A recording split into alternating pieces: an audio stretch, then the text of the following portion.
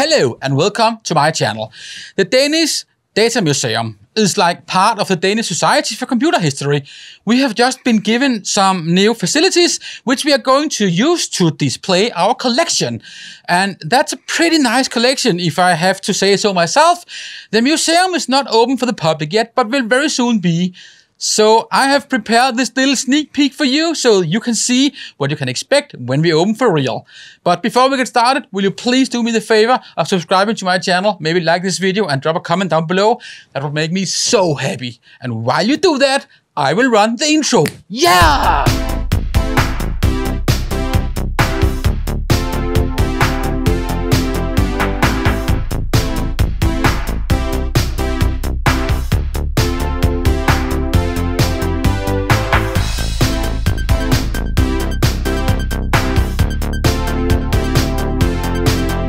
This is the new facilities of the Danish Datamuseum.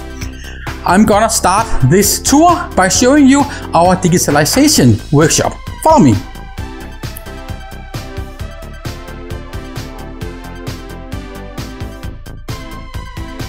This is a room we use to scan and convert different kind of medias.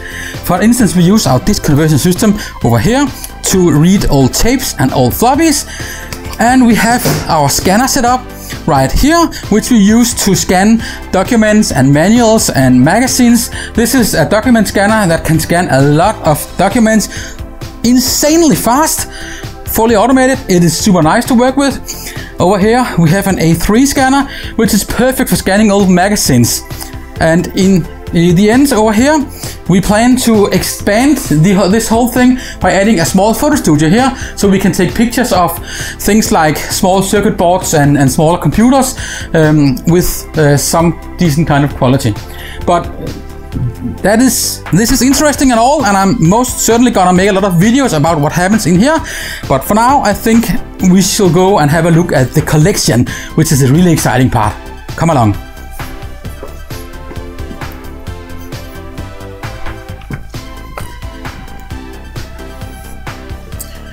This room is dedicated to the prehistoric age of computing, meaning what did we do before computers? And to be honest, I don't know much about what's in this room, but I'm gonna have to learn it because I will be giving tours in here. So yeah, I guess there's a lot of learning to do and a lot of videos to make.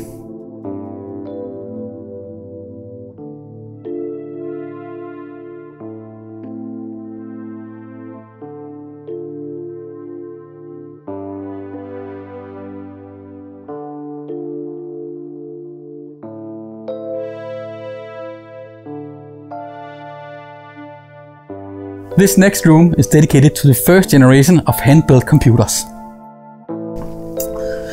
What you see here is actually some of the surviving parts of the first ever built Danish computer. Obviously, it's not working. The whole computer was built into a whole house, so it simply doesn't exist anymore. However, we do have a complete running version of the second Danish computer called the Gear.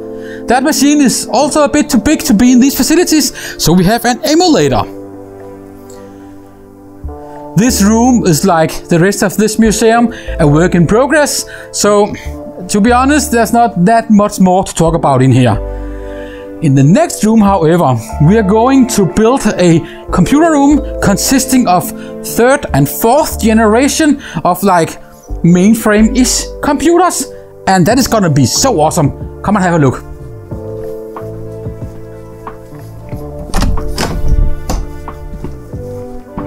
And this is gonna be a theme of this video. I'm gonna say this a lot. This room is a work in progress. If you look at the floor, there are markings for some different machines we're gonna put up, but they're only markings. This room is a bit out of my league. I don't fully understand all these machines. It maybe look like some kind of modernist machine, but it is still using punch card tapes and punch cards to load mostly software on the tape and data from the cards. I don't know how to operate them. I will hopefully learn it someday. That will make a great video for you guys, and it will probably be helpful if I'm going to show people around at the museum. But to be honest, I work most with the micro-based computers, meaning the computers that mainly runs on microprocessors, and that is what we're going to have a look at in the next room. Follow me.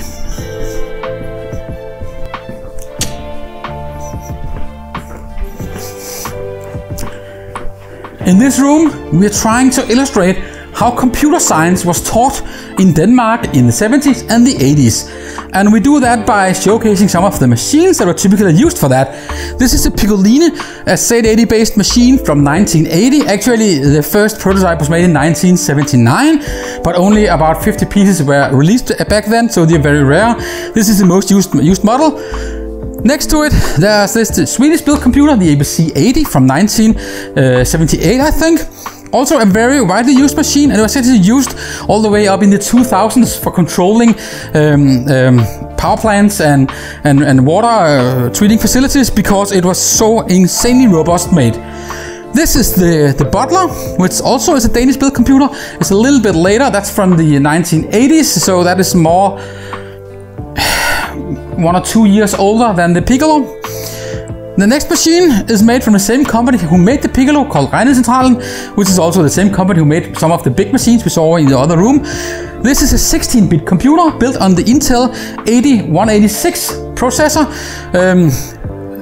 It's not DOS compatible, which is most likely the reason why it didn't flunk, but I mean, they only sold a couple of thousands of them, and IBM came in and took the market over a few years after. So yeah, it's a thing, but it could have been better. And yeah, we have a couple of Commodore 64s, and yeah, it was not really interesting. But in this room in general, we want to show how we actually taught kids in schools back then how to code. The next room is, I don't know if you're gonna see that, but it has something to do with teaching at least. Let's go and have a look. This is our lecture room, and that is just a place where we can have events and workshops, which could be so awesome to have like people from back then come in here and speak about how they work with the computers back then, or have some of us who works with them now tell stories about how we repair them and how we get them to work again. We really have wanted to have a space for that for so long time, and we have that now.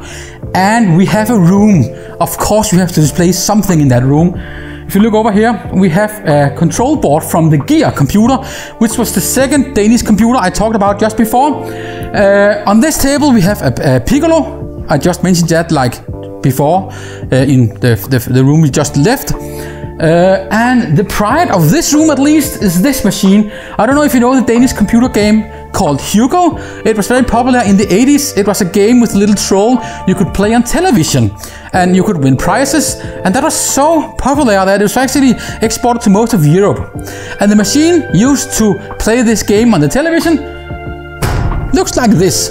This is actually a complete game that could be hooked up to the phone and to the television, and you could sit at home and watch the television show and play the game with the number pad on your phone.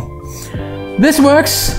I don't know how to use it, but I'm gonna learn, and I'm gonna make a really awesome video where I can show you guys how that was done, because I think this is a really cool machine.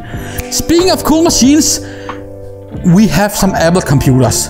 A lot of Macintoshes, which, okay, we can have them, but we also have a couple of Apple IIs, and those are the really interesting machines.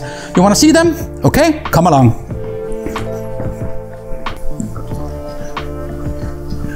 This is the room where we display all our Apple computers, but the only interesting thing here is this beauty. Isn't that just beautiful? Okay, that was it downstairs. Let's go upstairs.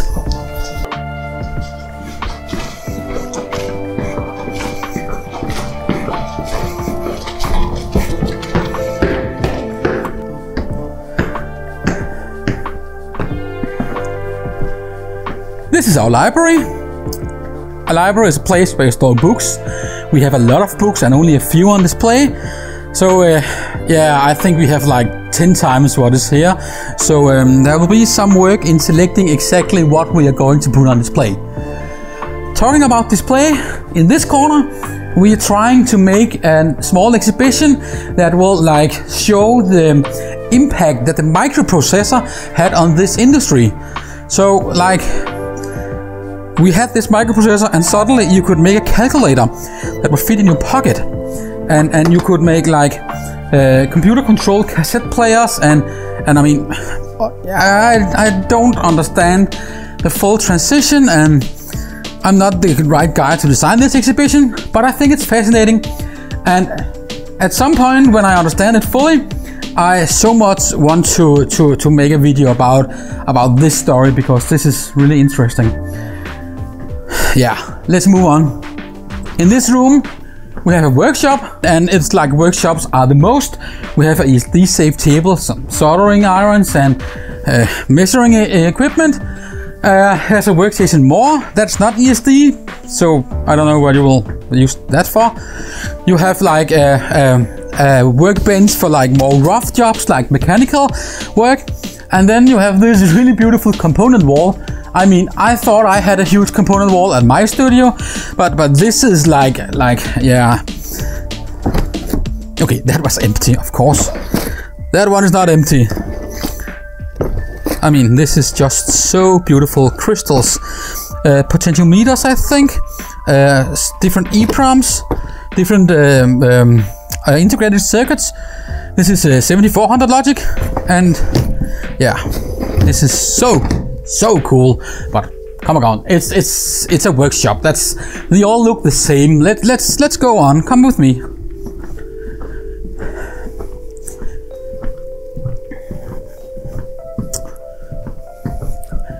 This is the room we are gonna call Micro 1. We can start over here. This is another Piccolo machine. The one I showed you before was the 702. This is actually the 703, and that is almost as different from the previous one that it should actually be considered a machine by itself.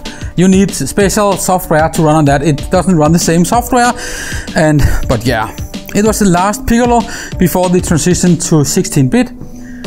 Over here we have a NASCOM. I don't know much about the NASCOM, but I'm actually right now restoring a magazine, the Danish user magazine for the NASCOM user group. So there will most likely be some kind of video about that at some point. And now that I know we have one of these, of course I'm gonna try it out and maybe make a little video about it. If it works, I don't know. This is a DDE computer, also Danish built. That is a microcomputer, but it's not a personal microcomputer. It's like a multi-user system. So it's like a mini micro mainframe something. It's an interesting piece of kit. I don't know if this one works, but if it does, I'm so much gonna make a video about it, because that's a cool machine. They had their own operating system called Mikados.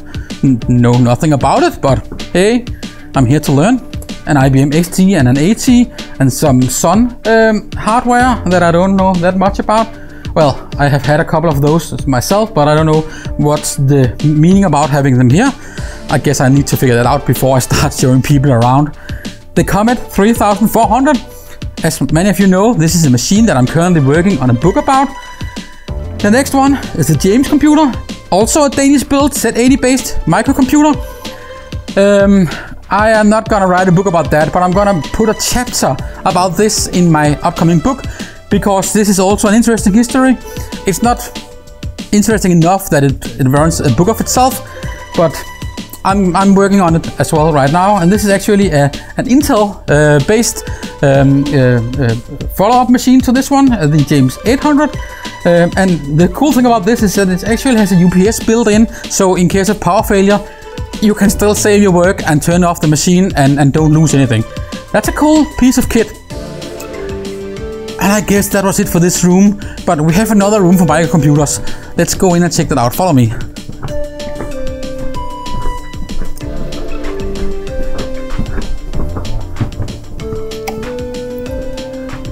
This is Micro 2, and there are some work desks in here, so that us volunteers will have a place to work. And also we have a little bit of exhibition. One of the most cool part of our collection is this Commodore 900, which is a Unix-based Commodore machine. It wasn't that popular. Well, I actually think it was cancelled. There are about 9 models left in the world. and as far as I know, it never got past the prototype stadia, but we have one, and it's working. Well, actually, I think the keyboard is broken.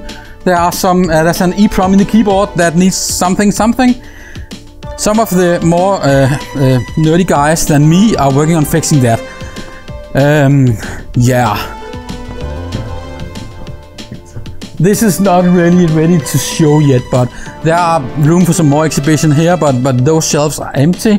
We will have some storage space for like our own personal projects or our ongoing work. But yeah, we are more or less through the collection. We have a lot more in our remote warehouse, but right now we don't want to overfill this place. So yeah. Well, let's end this video by going out here and saying that I'm looking so much forward to use this awesome space to bring you a lot of great content. Don't forget to stop by on our opening date, and don't forget to subscribe to my channel for more awesome content. Like this video, leave a comment down below, and then I guess I see you out there in the dark corners of the interwebs.